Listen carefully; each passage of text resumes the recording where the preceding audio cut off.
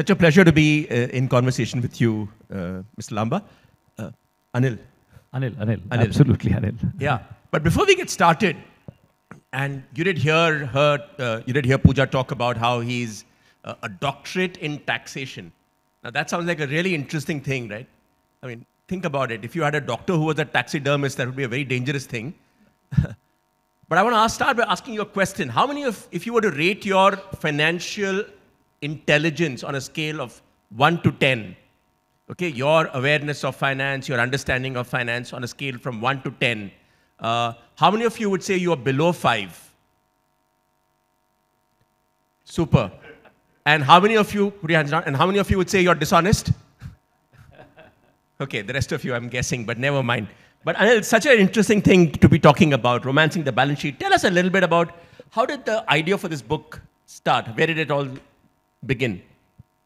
I think while you were addressing some time back, you said everybody has a book in them.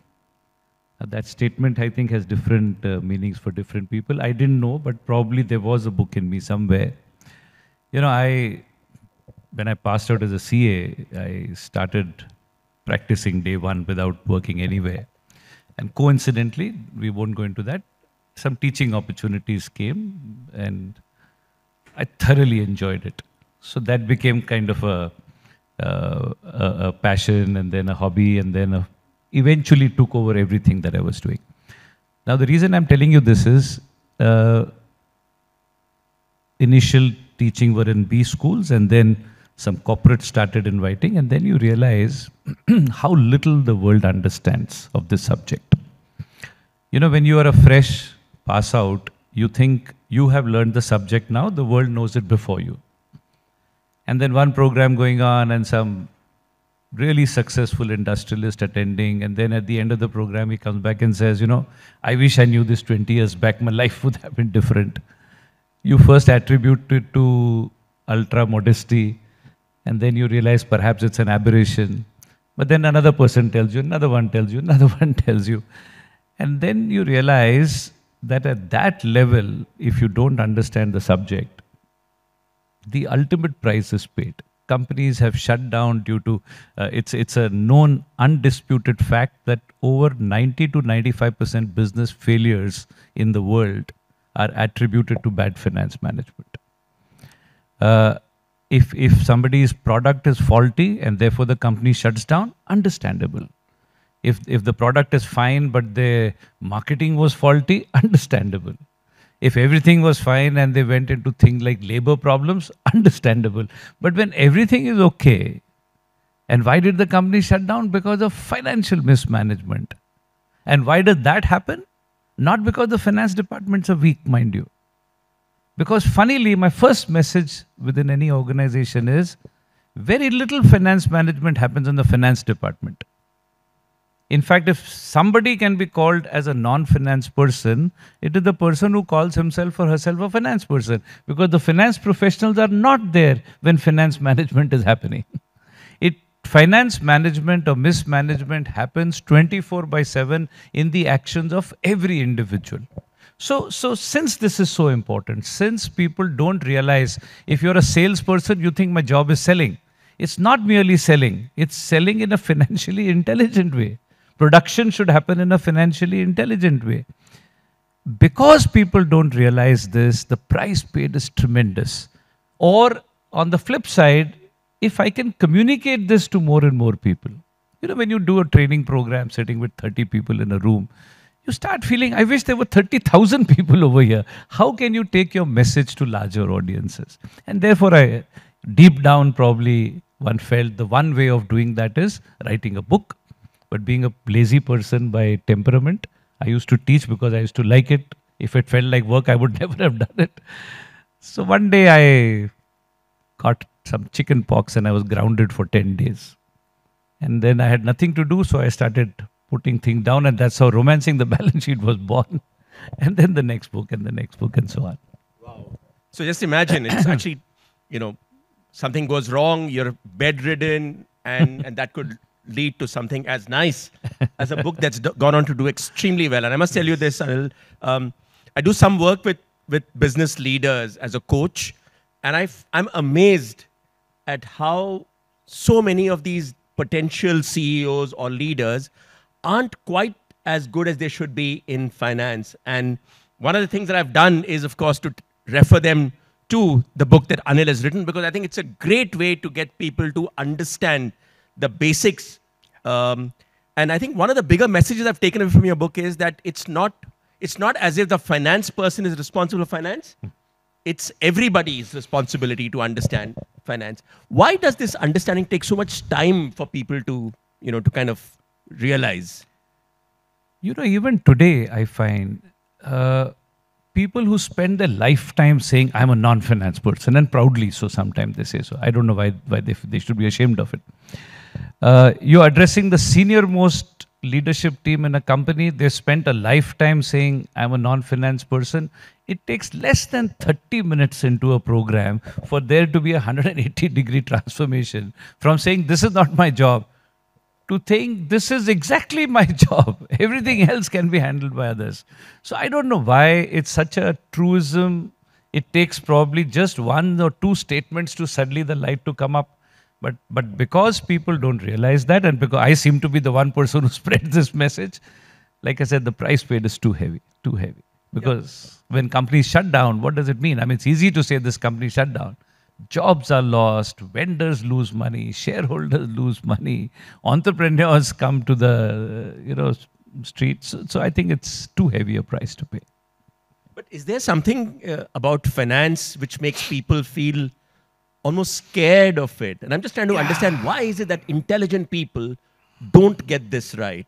It's not, like you've explained, it's not rocket science, but what happens? Finance people are terrible at marketing.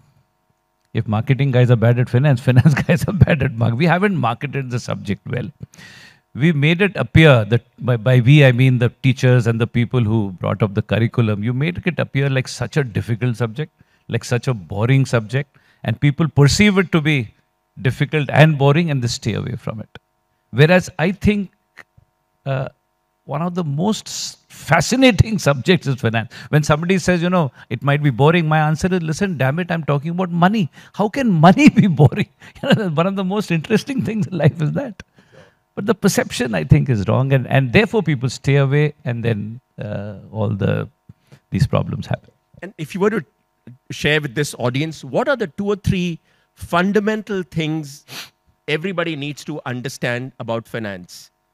What would those 2 or 3 things be, so that they take away and say, okay, something that I know I should be aware of? Since my time is mainly spent on the business side, even personal finance is very important, but on the business side, number one, lots of people think that business is about generating top lines, whereas business is all about bottom line. Now, the startup culture is again very, very responsible for that. Number 2, what you must understand is that just because your business makes profit doesn't mean you have arrived.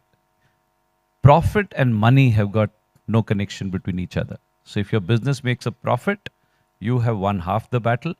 The other half is in the ability to manage cash flows. And again, what they don't understand. Third thing is, people don't understand a very, very important concept called cost of capital. And there another misconception they have is that owner's money is free. Whereas owner's money is not only not free, it is probably the most expensive source of money available. There are many such things, Prakash. And the net result is either there is ignorance or they carry wrong perceptions. Like owner's money being free, because guys, businesses started with only one objective: to make money for the owner. People think debt is expensive. When they find business can't afford debt, they say, what do? Let's invest equity. Damn it, if your business can't afford debt, it definitely can't afford equity. So many more such things. But 3 pretty powerful lessons for anybody who's in business.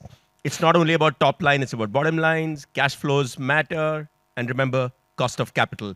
So if there's nothing else, I think 3 pretty powerful lessons to try and take away. Anil, I want to take you back perhaps to your early life and tell us, when was the first time that you actually learned something about money or a lesson from your childhood or early life where you learned something about money and you said, wow, this is something that's, that I should remember, or I should be careful about? I don't think any such instances happened because, when people say let the kids decide what they want to do in life, at that age, kids don't even know. Like, for example, I did CA because my brother pushed me towards it. I didn't even know what CA stands for. So you discover after passing out, after learn. Even when we learn the subject, you don't know the importance of what you have learned till you. So every day is a process of discovery. So I, for one, hadn't earned a penny till I started practicing as a CA. So there was no question of learning lessons. The first time I invested in stocks was as a practicing CA.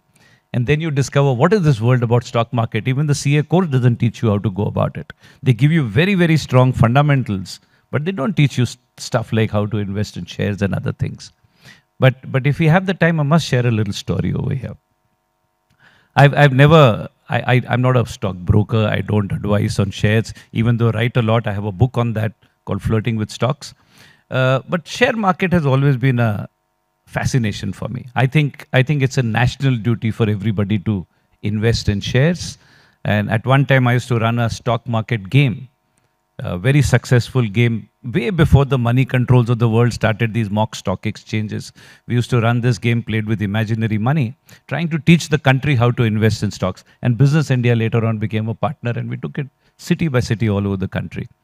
Now, having said that, I don't make money advising people on shares and so on, but we did do one activity. I had a friend who was a sub-broker. When I was a brand new CA, now here's an interesting combination that came together. This friend of mine was a sub-broker, a cerebral kind of a guy. You ask him something, he'll give you lots of data, facts. It was a pleasure to talk to him. This guy, I was a chartered accountant, and I think I was the first CA in town to own a PC. We didn't know what to do with it, but we had a PC in office. We used to play games on it. These three things came together. One day, an idea came to us, why don't we start a portfolio management service, probably the first of its kind then, on a subscription basis. That, join our portfolio management scheme, pay us a little fee, and we will give you personalized, tax-linked investment advice. Personalized because I had a PC. Database could throw up. So I could, if you own the shares, you'll get a phone call saying, I think you should get out. And it doesn't have to go to everybody. Tax link because one of us was a chartered accountant. So we could connect it. Maybe you should wait another month. You'll get a little less price, but it'll be long-term capital gain instead of short-term and so on. So this friend of mine used to come out with a newsletter for what shares to buy. For selling individually and for buying was common to everybody. And those days, this friend used to recommend a share called Mazda Industries. Mazda Leasing and then Mazda Industries. It was selling for about 10, 15 rupees and it was tipped to go up to 100. So we told all our clients, buy Mazda. We used to not only preach, we used to practice what we preach. So we told people to buy, we bought ourselves. Next newsletter, Mazda had gone up to 25. Said, buy, 100, it'll go to 100. Next newsletter, it went up to 30, 40. And then one of the stock market crashes came. And when a stock market crashes, everything crashes, whether it deserves to crash or not. So good old Mazda settled at some 5 or 7 rupees. We realized this is not a cup of tea. We sold the company, got out of that activity. But then since we had Mazda in a portfolio, as a routine matter, we used to follow what's happening to the share. For the next 2-3 years, this Mazda continued at 7, 8, 5, 7 rupees. One day, we're glancing through the portfolio valuation and you suddenly see a spike. Mazda from 7 rupees jumped up to 9 rupees. And the following day, it became 10, 11. The following day, it became some 13. The next day, it became 15. So what the hell is happening with Mazda? Suddenly, there's a movement. And the following day, you receive a letter from the company saying, we have a rights issue, offering a 10 rupee share for 10 bucks. So you put 2 and 2 together. Okay, this looks like rigging. going on by the company. If they have a rights issue, selling a 10 rupee share for 10, who's going to buy it if the market price is 7? So the management is rigging it up. And then natural reaction is you tear that rights offer and throw it in the dustbin. Rights issue got over, and Mazda went up to 20, and then to 25, 30, 35, 40, 45. So what the hell is going on? I'm now telling you the price we pay when we go by assumptions. We don't bother to find facts. At 40, 45, there was a little dip. So we said, listen, we've recovered kind of all the holding costs, etc. Let's sell. Sold half the holdings. Mazda started going up again. 45, 50, 55, 60, 70, 75, and then a little more dip came. We said, now let's not be greedy. Sold the rest of them, recovered all the investments, and then Mazda continued to rise. Went up to 100, 150, 200, 300, 400, went up to 1500. And the thing we didn't bother to find out was it went up because Mr. Harshad Mehta had bought into Mazda. So such interesting, fascinating things happen in the stock market. And only if you stay invested will these, wonderful opportunities to make money come in. You can't get into the stock market and expect something like this to happen. So if people are invested in the stocks, every now and then this kind of a thing will happen. Interesting. And I'm sure many people here are wondering, what's today's Mazda? Yeah. Which, so this whole idea of, sorry? Adani. And Adani. that which shall not be named. Yeah. Tell me, as you look, if there was to be, knowing what you know now and with all that you've learned, what advice would you have for 21-year-old Anil Lamba when it comes to money and finance? What do you wish you knew at that stage? I wish I knew what I'm teaching through my books better then. I wish people understand that it is very, very important to start investing early. I wish everybody understand that a significant portion of your investment should be in stocks. And therefore, before you do that, learn the rudiments, learn how the stock market functions. Don't do it by ignorance. But if you do that, I wish I understood that power of compounding.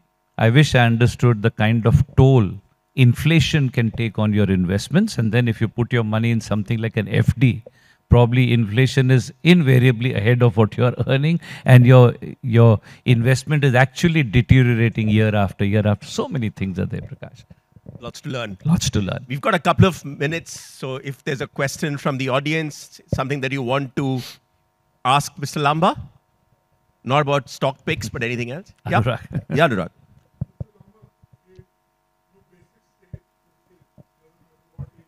True. One of the things is, post-COVID, people are investing into real estate a lot more because the quality of spaces, Stability. second homes. Robin is here and he, convinced the whole hall in Gurgaon not to invest in crypto. What are the things not to do? We pretty much know what to do, but what are the things which seem okay but not to do? Yeah, crypto is one thing even I've never advised, but not for any other reason, but for the fact that I don't understand what's happening over there. Crypto is beyond me. But I feel real estate has an important role to play in your portfolio. Portfolio should be a balanced one. Even a certain portion of gold, even though I hate gold as an investment, but a certain portion of gold which is a hedge for investments. If one has a certain amount of investment in stocks, a certain amount in real estate, a little bit in gold, and the rest of it can be divided into multiple other things, tax saving investments and so on. I think it's a balanced portfolio. And that will probably hold you in good stead. Why I'm asking this is, we're doing a cover, maybe 2-3 issues. Uska working title is Bharat Ka Capital. There are angel investors from Indore, from Raipur, these are still bigger, from even smaller towns that are investing into funds, which are investing into startups, and they've got spectacular exits and returns. So is it advisable to invest in startups? For example, somebody who has a shop and who makes 2-3 crores of profit every year. He was traditionally doing real estate, gold, but has started to invest in these startups because I think what's your startup view? is too broad a canvas to, because each startup is different. The skill lies in your ability to look into the future. And yeah, I don't think anyone can really gauge with or say with guarantee that this particular startup is going to be a success. There are plenty of mistakes to be made. And therefore, logic as it is if 1 out of 10 succeeds is good enough. So your portfolio has to be distributed over many. It has served a lot of people very well. But I think right now it's become too much of a fad. There are too many people doing this. So I'm not sure how attractive or profitable so far it'll be anymore. But it still lies in your ability to gauge. I am on a few incubation funds myself, and we talk to a lot of entrepreneurs on a regular basis.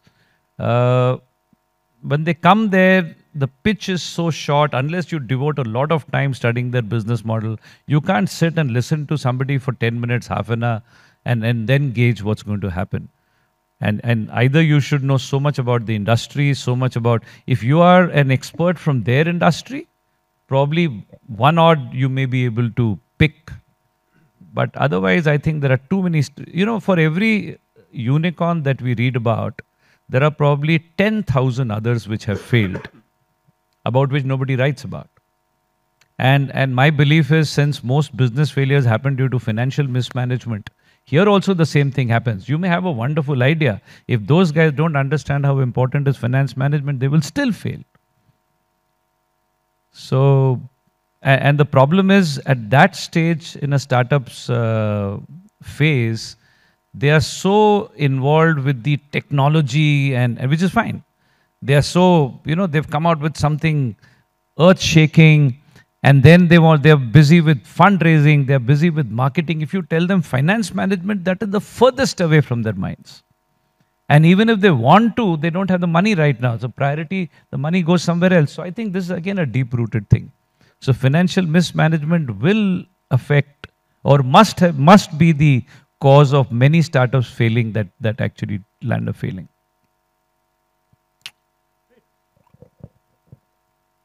Great. Thanks so much, Anil, for your time. And I'm not here to give you a stock tip or give you investment advice on whether it should be startups or crypto or real estate. But I have a simple investment advice for you. Both his books are available outside. Okay, Romancing the Balance Sheet and Flirting with Stocks.